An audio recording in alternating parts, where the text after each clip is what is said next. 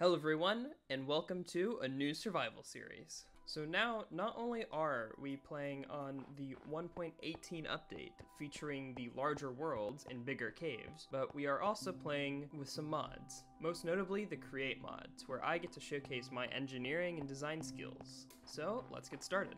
Oh, okay, so this is one of the things I have not experimented with. I believe this, so this is just normal snow. This, oh, help, no. This is the powdered snow, which I don't think I can walk on any of it without having leather boots. I can't even get out of it. Help.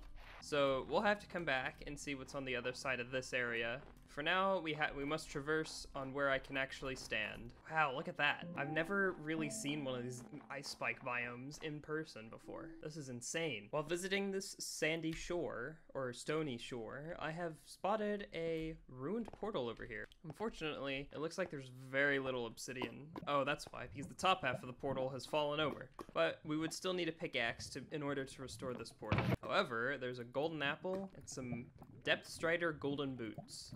Guess I'll take those. I look so stylish with golden boots on.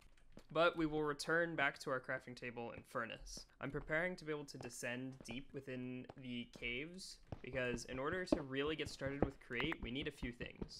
Obviously, iron will be very useful for just about doing anything, but more specifically, we need to be able to collect zinc and andesite, because those are the components needed for the basic andesite alloys that create machines. So the first monsters are starting to spawn. Luckily, I have an axe to be able to defend myself here. However, these golden boots aren't gonna last very long.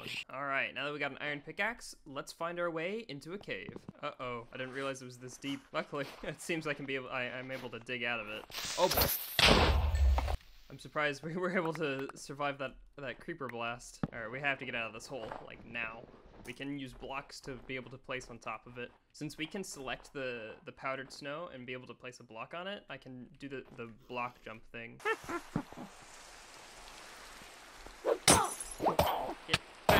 Get back. There we go. We've still got like 30 seconds of poison though. Ooh, emeralds. We must be underneath a mountain or a snowy slope. I guess that counts as a mountain for emeralds. At last, now that our little mining adventure is complete and we now have some resources to work with, it is time to begin some engineering. So the first thing we're gonna end up making is a small little farm. But first, we gotta get some of this the zinc smelted. All right, now that we've got some zinc ingots, we can throw those in here, make a ton of zinc nuggets. And then if we combine it with some andesite, there we go, some andesite alloy.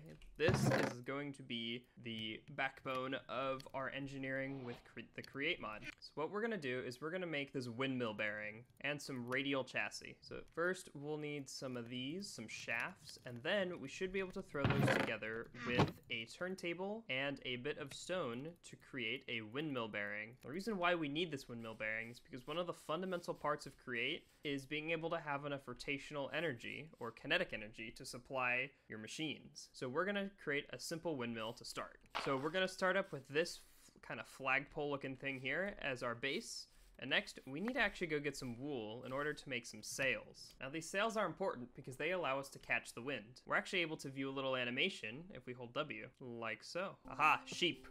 Mine.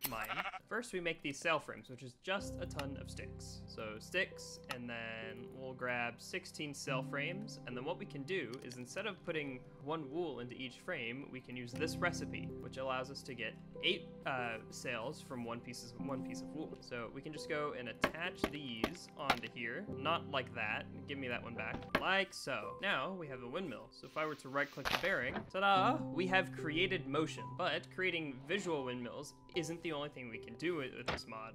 Today's first episode on Create.